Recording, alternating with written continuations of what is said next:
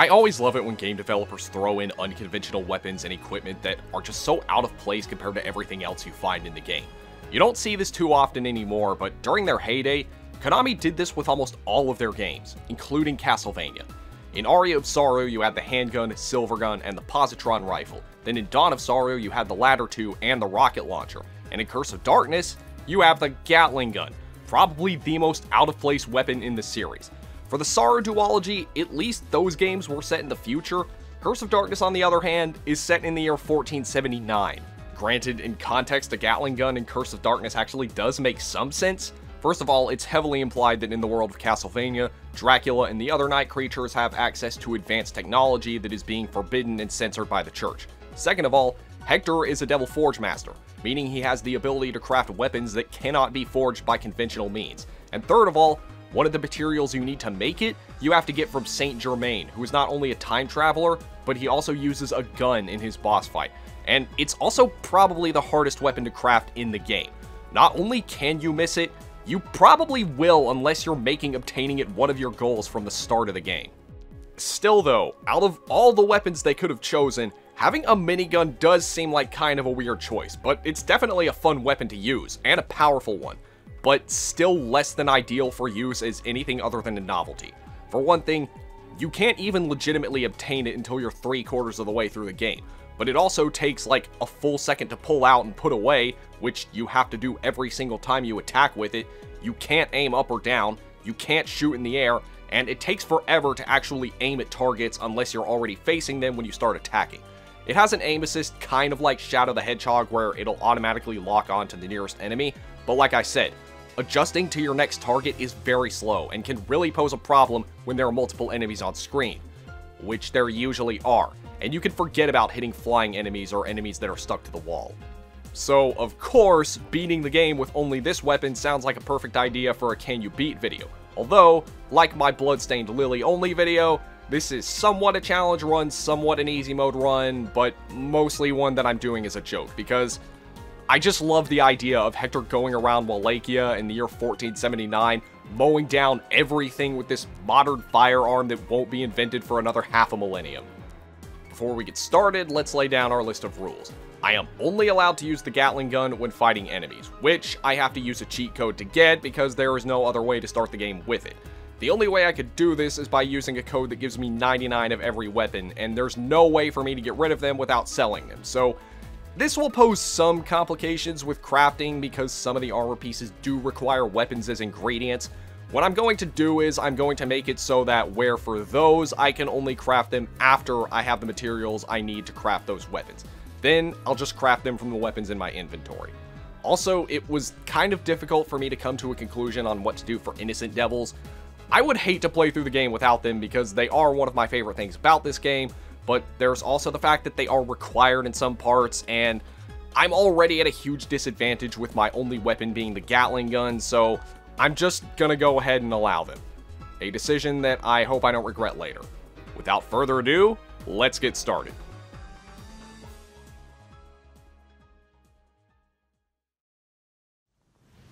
So, as usual with these kind of videos, we start out with the intro, choose new game, get some opening exposition, get the introductory cutscene where Hector and Isaac say they're going to get revenge against each other, and now we can begin. If you turn around here and follow the path backwards, you'll be able to get a Moai if you have a Lament of Innocence save file on your memory card, which I don't, so I just equip my Gatling Gun and head right in, where I am immediately ambushed by an Executioner, and he just gets annihilated by my machine gun. And that's kind of how this first section goes in general. Whenever I get to a room full of enemies, I just hold down the square button and let the aim assist do most of the work. Sometimes I do have to stop what I'm doing to get a better spot to shoot from, or I may get knocked around by some of the enemies, but this early in the game, this isn't much of a problem. Plus, in the areas that are long hallways, I can easily shoot the enemies from a distance before they can reach me, and there are a lot of those sections here. A little further in, and I meet Zed, and get my first Innocent Devil, this one being the fairy type, and because I'm such a dork, I'm going to name them all after S&T demons, and this one I'm going to name Pixie. I make my way into the caves, and everything goes fine until I get to this area where I'm supposed to break a pillar to bring down part of the ceiling so that I can move up. But no matter how much I shoot at it, it will not come down. The aim assist is locking onto it, so I know that the game recognizes this as something I need to break, but it just doesn't work. I assume this is because I'm not supposed to have this weapon this early in the game, but whatever the case, I just unequip my Gatling gun and just break it down with my fists. As long as I'm not attacking enemies, I think this is okay, and I keep moving further into the castle. There's not much to say about this next part. It's mostly just me cartwheeling through a network of hallways linked together by these square rooms where I have to fight enemies before I can move on. The only enemies that really gave me any trouble are the bone dragons, which are stuck to the wall. I can hit them, but I have to wait till their heads are close to the ground, and this takes quite a while. But once I'm past that, I can fight the first boss, and it just gets shredded. But oh wait, it has a second form, and nope, that one gets shredded too. Well, that was pretty easy. We take the birdcage elevator thing outside, get the battle type ID, which I name Agni, and then head to the next area, the Baljet Mountains, where the enemies are no more of a problem than they were before. But what is a problem is the layout of the area. Here, there are a lot more slopes and slants, which makes hitting the enemies with my machine gun much more difficult since I can't aim up. The only way I can hit them is by either shooting them from the side on the same level, or by just standing at the top or bottom and waiting for them to come to me.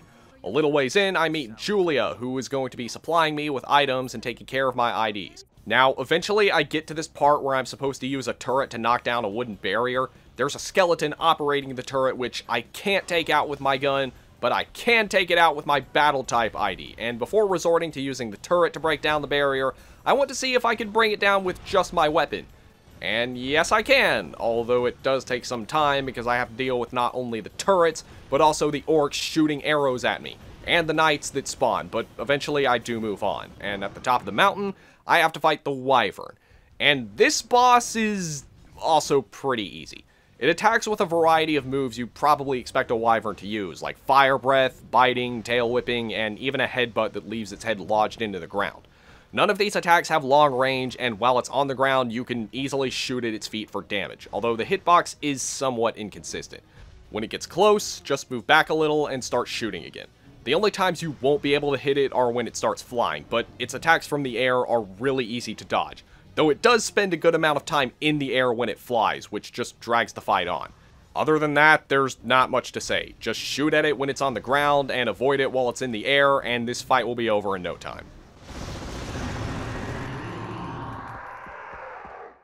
Next, I have to head to the Garibaldi Temple, where, outside, I'm greeted by Saint Germain, who tells me not to get involved, which I happily ignore and keep going further into the temple. The temple is actually much easier than the mountains, mainly because we're fighting on mostly flat surfaces again, though there are some annoying new enemies, like the Fleamen and the Blaze Masters, which all annoyingly jump all over the place, and the lesser demons, which fly around and are only vulnerable when they swoop down to attack. The real toughest enemy, though, is the boss. None other than Trevor Belmont himself, although he's still actually not really tough. Trevor is a small target and moves around pretty fast, but when your attacks land, they will temporarily stun-lock him for a good number of hits until he backflips and goes for his holy water attack, which is easy to get hit by, but it doesn't deal a whole lot of damage. His other attacks are also very easy to dodge. If it's your first time playing, you may be a little concerned by how slow his health bar goes down, but don't worry. You only need to get his blue health bar down by like a quarter, and after that, the fight will stop.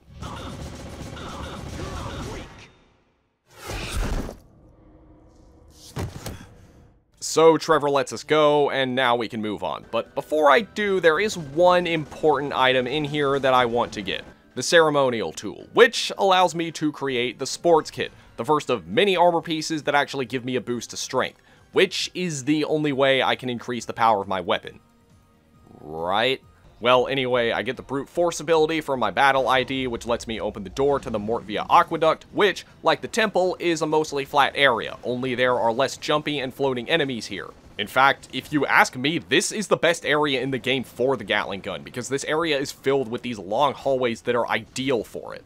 It's hilarious just standing in the back and unloading into these mermen while they helplessly move toward me. At least this is the case for the first part. Once you get to the underground part, the hallways are shorter, there are more combat rooms, and more staircases, though I wouldn't say it's as bad as the mountains. There's also this one area where I have to use a turret to knock down a tower to form a bridge to the next part of the aqueduct, and yes, I did try to look for a workaround, and I cannot find one. So I do have to make an exception, but at least here I'm still using a gun. Anyway, it's not long before I get to the boss, the skeleton diver. This one I was a bit worried about because of its movement pattern, but when I get there, I quickly realize that there isn't much to worry about. This boss rides on a skeletal shark and likes to swim around and throw spears at you. I was worried because this boss moves considerably faster than the others and is constantly alternating between attacking while on and off his pet shark. Sometimes he'll hop off and attack you while his shark spits water at you, sometimes he'll move across your little island with his shark and try to hit you, and sometimes he'll circle around and throw spears. None of these attacks are strong, but they do make for very small windows to hit him, at least without getting hit yourself. Sometimes it's better to just keep firing for as long as you can and just take the hit. My pixie helps with healing, and if you are able to somehow hit the skeleton diver's weak spot while he's on land, you could briefly stun lock him, but don't rely on this because of how difficult it is to hit him like this. I'd say the best time to hit him is when he's circling around you and throwing his spears in the air, because this is the only opportunity you really get to deal sufficient damage while also being able to dodge his attacks in time. Either way, my gun is still doing a decent amount of damage to him, so just keep up the pressure, and before you know it, he'll be defeated.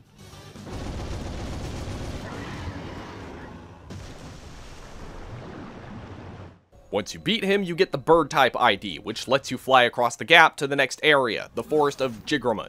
This area is also pretty easy due to it being mostly flat, and there are plenty of places that are perfect for unloading on the enemies. This is where the game starts to throw bigger enemies at you though, like the assassin zombies and the red ogres, which don't flinch and take quite a lot of bullets to take out, but they're not too much of a challenge. The most interesting thing about this area though is the Tower of Eternity. This is a 50-floor gauntlet of enemies, and you see pretty much every kind of enemy you've encountered up until this point in the game. It not only has a pretty awesome reward at the top, but it's also a great place to grind for EXP, crystals, and even materials. Most of the early floors go pretty smoothly. As soon as I enter, I just start holding down square, and the enemies start dropping like flies. Although rather than focusing on a single target, I kinda just spray the bullets around to stagger them before they get to me. Only a few times do I actually have to move away before I start firing again. At least that's the case for the earlier floors. Once you get about halfway up, the game will start throwing stronger enemies and more flying enemies at you, which is a problem, but at least my innocent devils can help me fight those. Right? Well, yes, but only if they're actually alive when you need them. It's easy to forget that innocent devils can take damage too, and it only takes a few hits for the enemies to take them out. Plus, there's the fact that hearts function as both their life bar and their MP gauge. Most of the flying enemies I am still able to take out with my gun when they swoop down, except for the elemental demons. These enemies don't appear until you get very close to the top, and the first few I am able to take out, but when I get to the 38th floor, the one with the ice demons, they take out my bird, and there is nothing I can do. These are the only enemies that I am just straight up unable to hit at all with my machine gun. I'm at the second to final floor, and I've hit a roadblock. The only thing left to do now is escape with a magical ticket and come back later when I have better devils.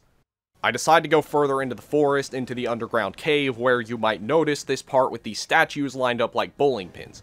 Well, if you have the Ite Innocent Devil, which I do because all my crystals so far have been white, you can use his unique ability, Shoulder Ride, to knock these pins down and access an optional area where you get a dragon scale and a rare ring. After that, it isn't long before I have to fight the Minotaur. Now this is just what I want from a boss. A big, flat arena with a giant boss that is feet on the ground. The Minotaur boss fight plays exactly how you would expect him to. He moves around very slowly, he's a big target, but his attacks hit like a truck, making it dangerous to get close to him to attack, which we don't have to do because we have a minigun. However, I do still die on my first attempt because I try to steal from him, which I can't seem to do for some reason. But anyway, like I said, the Minotaur is a very melee-focused boss. Big, strong, but also very slow. He primarily attacks by picking up pillars and using them as weapons. When you get close, he'll swing them around, but if you're far away, he'll throw them at you. These throws are very predictable and easy to dodge, even with the added weight of my gun. And when he's walking around to pick up the next one, this is a great opportunity to get some hits in. Once he runs out of pillars, his attack pattern will change. Now, instead of throwing pillars when you get far away enough, he'll either swing his pillar around while spinning or jump towards you. This jumping attack is also pretty easy to dodge, but it's also your only window to steal from him, which gives you the Devil Iron. This is one of the permanently missable materials in the game, and this is the only opportunity you have to get it. and you'll need it to create the Hien, which you need to create the Gatling Gun. It's not going to be any use to me in this run, but I do still want to steal it just for the novelty. Once I do get it, I just focus on attacking him. Even though he has access to more attacks, this fight doesn't really get any harder, and I have plenty of opportunities to hit him. It does take a little longer than the other fights, mainly because this boss has the highest defense of any boss I've faced so far, with my bullets only doing 5 damage with each hit, but without too much trouble, I am able to take out the Minotaur.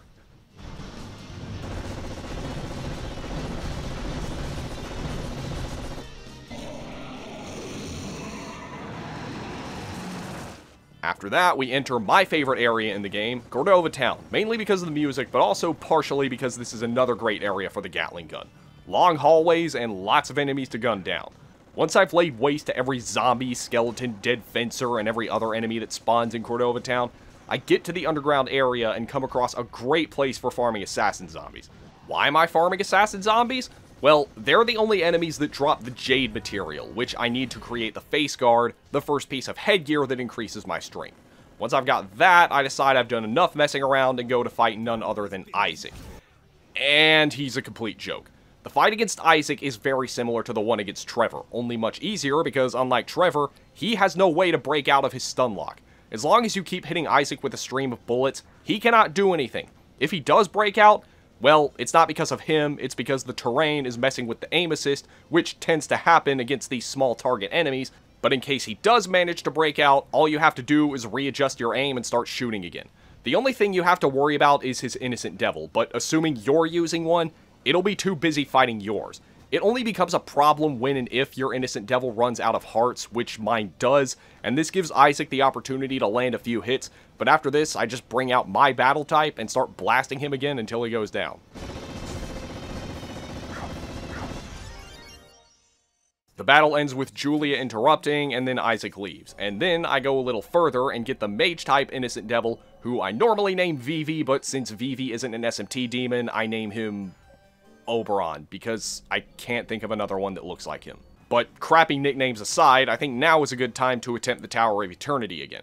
This time it goes much more smoothly than the last attempt because I'm higher level, my Innocent Devils are higher level, and when I get to the upper floors, I actually have enough hearts to take out the demons.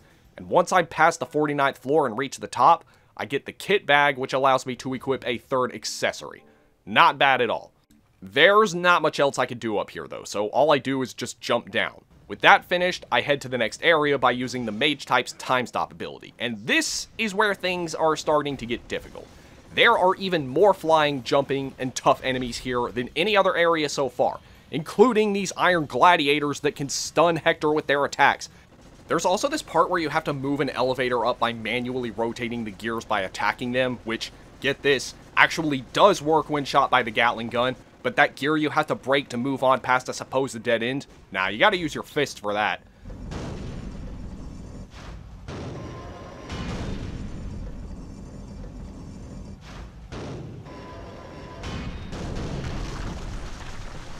At the top, we have to fight Saint Germain, who is probably the hardest boss so far.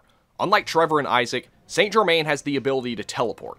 His attack pattern is very predictable, but with the way he moves and teleports around, it's very easy to accidentally start firing in the wrong direction when trying to attack. At the very least, I am dealing 10 damage with each hit, but I can't do any cheesy stun-locking exploits like I did in the last fight. Saint Germain attacks by swinging his sword at you after teleporting. Usually 3, but sometimes 2 times, and the third one will always have this poison effect. The only other attacks he uses are the ones where he'll stop time. The only way to counter this is by having your Mage-type Devil use the Time Stop ability, which will not only cancel out this effect, but it will also allow you to steal from him, and the material you get is the Immortal Fragment, another one-time only material, and another one that's necessary to get the Gatling Gun, which I once again steal for novelty. But anyway, this attack is easily counterable early on, but the Time Stop effect is a pretty costly one, and you're probably not going to have enough hearts to counter every single one. For one of these attacks, he'll bring up lava from the ground, which you can avoid by just jumping, but his other one, where he'll charge at you and swing his sword, I have no idea how you're supposed to dodge that. Sometimes backflipping works, but sometimes it doesn't. And you have to avoid this thorny vine that comes up from the ground. While this is active, well, you can forget about hitting him, but at least it doesn't last long. Saint Germain is also pretty tanky, making this whole boss fight just one big endurance test. If that wasn't bad enough, once you think you've taken him out, he'll regain half of his health. He'll also pull out his gun, and as you might expect, this projectile hits instantly and you have to dodge at just the right time. By the time I reach the second phase of this fight, I am extremely low on resources because of how much I fumbled in the first phase. And for that same reason, I'm just frustrated and slip up even more in the second phase. By the time I do beat him, I am clean out of healing items with no hearts, making this fight extremely close, but somehow I am able to finish him off. I surrender. After that, I get the Devil type Innocent Devil and use its ability to get to the next area, the Eidolon Ruins, which in structure is pretty similar to the underground section of the forest, but with tougher enemies. At the end of the area, we catch the middle of a fight between Hector and Isaac, followed by Zed, who tells us where he is. Then we're automatically taken to the abandoned castle, where, in the room we fought the first boss, there's now a staircase that leads us to the room where we have to fight Trevor again. Only this time, he is much stronger. Not only do we have to get his entire health bar down this time, but his attacks are more powerful, he has more moves, and he no longer flinches when attacked. Well, sometimes he does, but throughout most of the fight, he has this little green aura around him, and while that's active, he won't flinch. But worst of all, my attacks are doing 1 damage. That's kind of an issue considering how small my attack window is. Innocent Devils aren't really helping much either because of how easily they go down. I try equipping my 2 strength-boosting armor pieces, but they don't make a difference in this fight. In fact, I'm not even sure if they're making a difference, period, but I'll get back to that soon. Right now, this battle is just not going to be possible under these conditions, so what can I do? Well, remember how OP the Lubricant Soul was in Aria of Sorrow? The one that increased your strength the lower your HP got? Well, Curse of Darkness does have one like it. It's the Megingjord, but here it's hidden behind an area that you can only get if you have the Proboscis Fairy. And I can't get that with nothing but white crystals. And because with the Gatling Gun I can only get white crystals, that's off the table. Right? Well, even though my rules don't let me attack enemies with other weapons, I never actually made any rules against equipping them. When enemies are defeated, they always drop colored crystals based on the weapon you had equipped when you defeated them. But the game doesn't actually care how you defeated them. I can get different colored crystals by equipping a different weapon, then killing enemies with my Innocent Devil and picking up the crystals, but unfortunately the Fairy-type Devil doesn't have much in the way of offense, so what I have to do is use one of my other Devils to kill the enemies, then pause the game, switch to my Fairy-type, and then pick up the crystals. After getting the extra ID pocket and a Fairy ID egg, I do this until my Fairy evolves into the Lethal. And thankfully, after that, I can evolve it into a Proboscis Fairy with nothing but white crystals, and that's exactly what I do. Then, I take it to the ruins where it knocks down the walls by pushing a small button, opening a secret area where I can get the Megingjord. Although, it's also at this point I begin to question if my strength boosting equipment is even making a difference at all. I mean, the game is telling me that my attack is being increased in the pause screen, but I tested it with and without my strength boosting equipment, and it doesn't make a difference with my Gatling Gun, leading me to believe that this weapon deals fixed damage. However, I then let my HP go down to test my new accessory, and this one actually does increase my damage. So, is this a programming oversight, or is my equipment just not helping enough to make a difference? Well, there's no way to know right now, but what I do know is that even at low health, with this accessory equipped, I'm still only doing 1 damage per shot to Trevor. There is only one thing left to do, and I was hoping it wouldn't come to this, but I'm going to have to start relying on my Innocent Devils. First, I need to get the Innocent Supporter, which I get from the Eidolon Ruins by blasting this wall. And what this does is it increases the number of hearts your IDs consume when using their moves. And with that, I think I'm ready to fight Trevor. Not really. Like I said before, there's not much I can do to make this fight go any faster. My Gatling Gun is only dealing 1 damage to him, and throughout 90% of the fight, he doesn't flinch. I do have my Innocent Devils, which can help me though, but not as much as I was hoping. My strongest attack from them is my Mage type's Agnia, which hits multiple times and deals 16 damage with each hit. It's not too costly either, but against Trevor's 4700 HP, this is nothing. Then there's my Bird type, whose best attack is Sphere of Darkness, but his attacks aren't quite as powerful. and his other ones are much more costly. Then there's the battle type who's powerful, but with him being stuck to the ground, he's a sitting duck to Trevor's attacks and goes down before I can really get any use out of him. When all my fighting innocent devils are gone, Trevor is at a little over half of his health, which doesn't sound bad, but I still have a long fight ahead of me. The only thing I can do now is just be patient and attack during the extremely small windows I have to hit him. Trevor spends most of the fight swinging around his whip, and if you want to avoid all of his attacks, you pretty much have to keep dodging while he's doing that. If you're lucky, you'll get around 11 or 12 hits during each of these windows, but most of the time it'll only be around 8 or 9. And Trevor, like I said, has 4,700 HP. I'll let you do the math yourself. Point is, this is a long battle. At the very least, he's not doing much damage to me either, and with 2 healers, I don't have much to worry about. My Proboscis Fairy is proving to be especially helpful with his time heal ability, which hardly uses up any hearts and easily heals off most of the damage Trevor can do. Plus, every time I perfect guard one of his attacks, I get some hearts restored, so I could pretty much farm infinite heals this way. But even that still doesn't make the fight what I would call easy, and toward the end, I start to get impatient. By the end, I'm just scraping by with what little hearts I have, and I'm just worn out. This whole battle takes about 40 minutes, but somehow I am successful.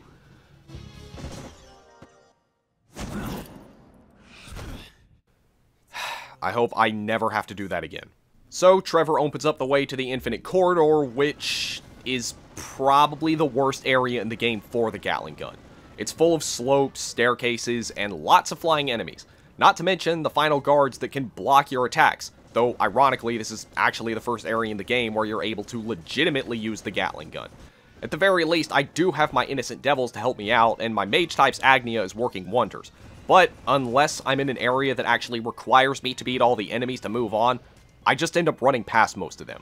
About halfway in, I get to this elevator which brings me to an area with a lot of valuable materials, and after that, I decide to leave and create a new bird-type Innocent Devil, and then, using the same grinding loophole I used earlier to get the Proboscis Fairy, I evolve him into a Wingosaurus.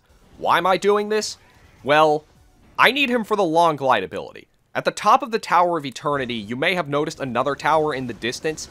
Well, you can actually reach it with the Long Glide ability, but before I can get there, I first have to fight my way through the tower again, which is much easier this time, thankfully. Once you fly across, you'll be at the Tower of Evermore, which is basically the same thing as the Tower of Eternity, only now you're going down, and the enemies here are much tougher. Like, you'll start seeing enemies in the 70s level range, but that also means more experience and better rewards. Plus, I still have my Mage-type Innocent Devil to help me out with his Agnia skill. This one does take a lot longer than the other tower did my first time, but after a while, I do make it to the bottom. And my reward is the Vampire Blood, and on the very bottom floor is a Golden Skeleton. These are the toughest enemies in the game. Not in terms of power, but in terms of HP. They have 12,000 HP, so as soon as you see one, just start holding down square and be patient. Really patient.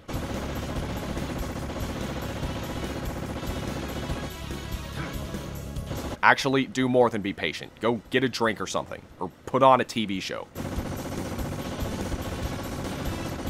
Once I do defeat him, I'm rewarded with a Miracle Egg, and now I gotta break a wall to get out. And, oh, look at that! This wall is able to be broken by my machine gun. Where was I? Oh yeah. With this, there is one more material I need to gather, that being Midas's gold, and with it, I can create the Prince's Clothes, and then Dracula's Clothes, which is arguably the best armor in the game, because it increases my strength by 10. So, does that make enough of a difference for my gun to deal extra damage? Nope. Well, there is also a helmet that does the same, that being Masakato's helm, which I also have the materials to make, and does this work? No, it does not. And that leads me to the conclusion that the Gatling Gun does indeed deal fixed damage, and that the Megingjord working on it was what I can only assume was an oversight. There isn't really much reason for me to use these armor pieces anymore, but with all the effort I went through to get them, I might as well keep them for novelty. Anyway, I do a little bit of messing around in the Infinite Corridor, and the last boss was a tough customer, so I'm expecting that this next one is going to be harder. Right? Nope. He is a much bigger target, he's slower, and best of all, he doesn't take just 1 damage from my attacks. In fact, he doesn't take any less than 20 with each hit, which is great. Now, the Dullahan fights kind of how you would expect him to, just a heavy sword fighter, although his attacks aren't actually that strong, and they come out extremely slowly and give you plenty of time to attack. His two worst attacks are the one where he strikes the ground with a shockwave, and the one where he creates a laser and spins around. But even then, neither of these attacks are really a problem. The laser one just forces you to play a short game of jump rope, and, like I said, hardly deals any damage. The Earthquake one is probably the hardest to dodge because in order to completely avoid it, you have to jump at just the right time, and then double jump at just the right time too. If you mess up either of these jumps, you're going to take one hit, but once the attack is finished, you have plenty of time to attack him back. This fight is so easy, I don't even need to use my Innocent Devil, although he does pitch in fact, he actually makes a good distraction, as sometimes the boss will try to attack him instead, and fail.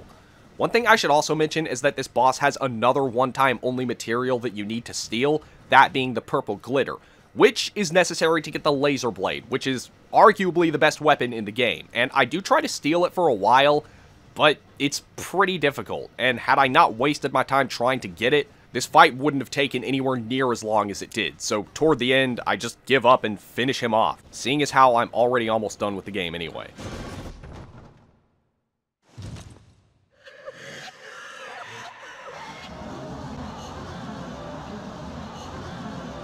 Meanwhile, thousands of miles away, defeating the boss causes the return of Dracula's castle. Trevor gets stabbed in the back by Isaac, and then we head on over. Dracula's castle is actually very similar in design to the abandoned castle, just not abandoned. And that means there are plenty of long hallways to shoot enemies in. Same with open arenas. In fact, Dracula's castle is by far the largest area in the game. Before getting to the end, you have to climb up several floors connected by these hallways and open areas. It really is the final test of your combat skills before the end of the game. Just before the rooms where you fight the bosses, you may come across this Innocent Devil room with a devil that doesn't automatically join when you enter. That's because you need the pumpkin mace, which is not easy to get.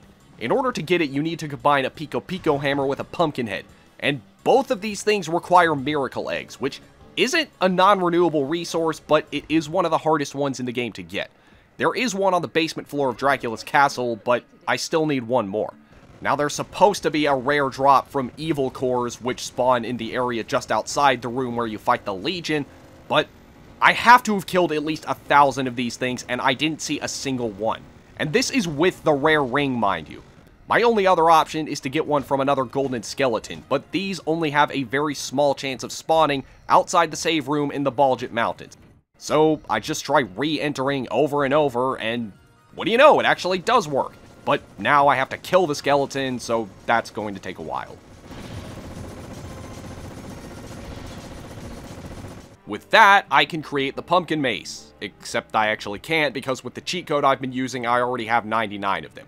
But now that I can legitimately obtain the thing, I whack the pumpkin with it and get the last and only optional Innocent Devil in the game. Now, the pumpkin-type devils don't do anything on their own, and their stats are atrocious, but they do provide significant stat increases to Hector. But given how easily they go down, they're not really worth it if you ask me. I got this one mainly just because I wanted to show it off to you, but also for the extra slot. I do a bit more farming for some angel halos so that I can craft the best defensive armor in the game, and with that, I think we're ready to face the final bosses. The first one being, as you probably expected, Isaac. Painful, gruesome death!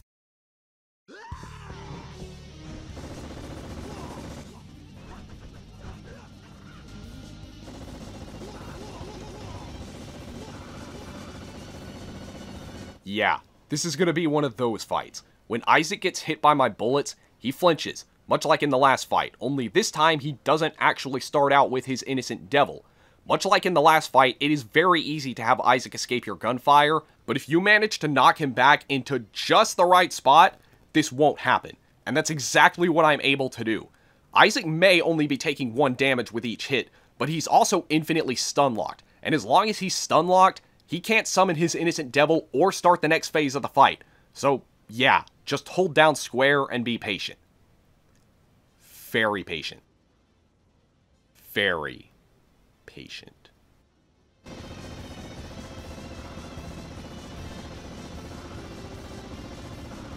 After Isaac's entire anatomy has been replaced with lead bullets, it's revealed that this whole thing was a plot by Zed, who is actually Death, to have Hector give in to the curse so that he can resurrect Dracula. But since Hector never actually gave in, he uses Isaac instead, and now we have to fight him. Now, given the design of this boss, I was kind of hoping that I could just stand in the back and shoot him, but that doesn't work. It actually looks like Hector is aiming at the ground. I tried standing from the elevated areas in the back, but that doesn't seem to work either. I don't know what it is, but it seems like there's something wrong with the aim assist when using it against Death, and it seems like the only place I can actually hit him is very close to his body. But once again, we're back to doing just 1 damage, and Death has 6,700 HP.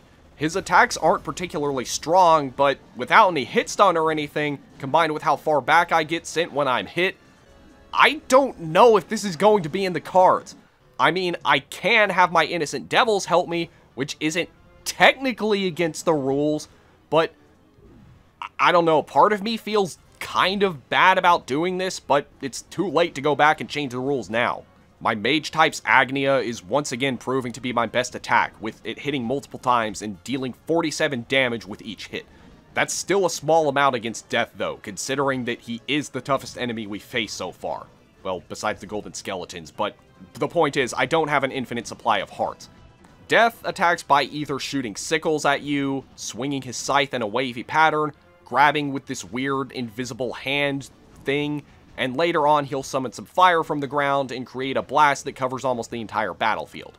None of the earlier attacks are particularly strong, but the most annoying one is probably the sickle barrage because you have to repeatedly dodge left and right, and if your timing is off, you're taking a hit, which will trigger a chain reaction, causing you to probably get hit by all the others. On the plus side, Death doesn't move around, so your attacks will pretty much always hit, and yeah, not much else to say. If I had to describe a strategy, it's just play this boss fight like you would a boss in a Megami Tensei game. Dodge his attacks and protect the protagonist as best you can, and let your Innocent Devils do most of the work. That big blast attack I mentioned does deal a lot of damage, but at least it's pretty easy to dodge. For Hector anyway. Chances are your Innocent Devils are probably going to get caught in the blast, which is exactly what happens to Oberon, so he's out of commission a little early. At this point, Death has about half of his yellow bar, so I pull out my bird type, but he gets caught in the blast again, but now Death is even closer to, well, Death. So I bring out my battle type and finish him off with a few hip presses. Impossible. A mere human has beaten me. We can then move on to the final boss, who is none other than Dracula himself. But the question is, how much damage will I be doing against Dracula? The answer is 1. Again.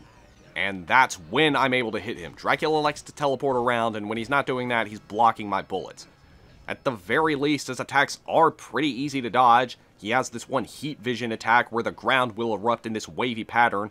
He has this one where he'll try to hug you and suck your blood, one where he'll shoot some exploding balls of energy at you, and then one where he'll shoot spikes at you from the ground, and this seems to be his favorite one. The real challenge here isn't dodging the attacks, it's dodging them and then finding the right time to attack. My Innocent Devils aren't as helpful either because of how much he moves around. That is, while he's moving. While I can't stun lock Dracula when he takes damage, I can lock him into his blocking animation with my Gatling Gun, and while he's doing this, he can't do anything else, and while I can't deal damage to him myself, my devils still can. That's right, while Dracula is busy blocking my bullets, he's vulnerable to other attacks, so I just bring out my battle type and finish him off once again with a few hit presses. I like to call this the gunlock strategy, and it doesn't even use up that many of my hearts. Although, I do recommend doing this with the battle type since it's not going to be much use to you in the next battle. Power of darkness! And yeah, we do have to fight another form of Dracula after this one. For this phase, you're on this little floating island in the middle of what looks like a visualization for Windows Media Player, and Dracula likes to fly around. If you were hoping that maybe the game would give you a break and allow the Gatling Gun to deal more than 1 damage, you're going to be disappointed.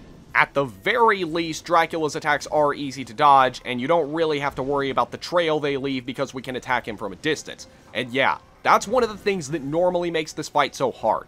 Not only do Dracula's attacks hit like a truck, but they also leave behind this floating trail of blood that you have to dodge. But this doesn't mean much when you're only dealing 1 damage with each hit. Once again, I'll need some help from my innocent devils, but here, they're much more vulnerable to Dracula's attacks. In fact, so am I. I'm going to need to do some more preparing before I have a legitimate chance at this fight, but thankfully I don't need to do much. I do put away my pumpkin-type innocent devil since I doubt he's really going to be much help, and I instead make a new mage type, which I evolve into a twinkle type, mainly for his twinkle star attack, an attack that is decently powerful and deals light damage. I also grind him a bit, attempt Dracula again, get through his first phase with the gunlock strategy, and then get to the second. Once again, I start blasting, but this doesn't do much with only 1 damage. But I also start raining stars on him with my innocent devil.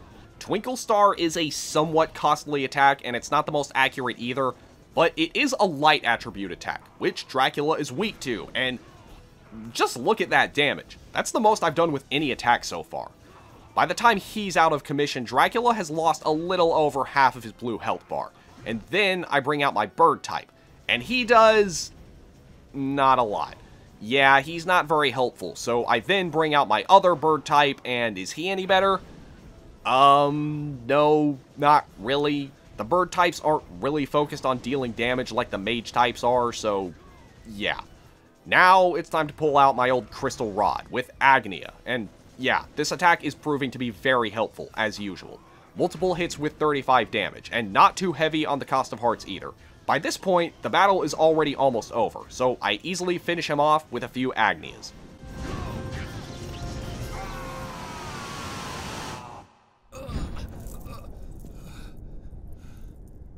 The transformation. Was it not complete? Well, that was kind of anticlimactic, for a final boss anyway. Dracula dies, the castle crumbles, and Julia low-key asks Hector out, and then we get some foreshadowing from Saint Germain about a game we'll probably never get. Though I hope to God Konami proves me wrong with all the new stuff they've been doing. I mean, it seems like they're trying to make a comeback. But yeah, after that, the credits roll. So, can you beat Castlevania Curse of Darkness with only the Gatling Gun? Well, it's another one of those questions where the answer could either be yes or no, depending on how you look at it. There were a few parts where I had to briefly unequip the Gatling gun to move on, and then a few other parts where I didn't have to, but it did make things more convenient. And then there's the fact that I allowed innocent devils to be used. I didn't actually think that they would make that much of a difference, but they are one of the most fun aspects about this game, and I didn't want to leave them out. But let me know what you guys think. As usual, be sure to rate, comment, and subscribe. Check out my other links in the description, and until the next video, I will see you all later.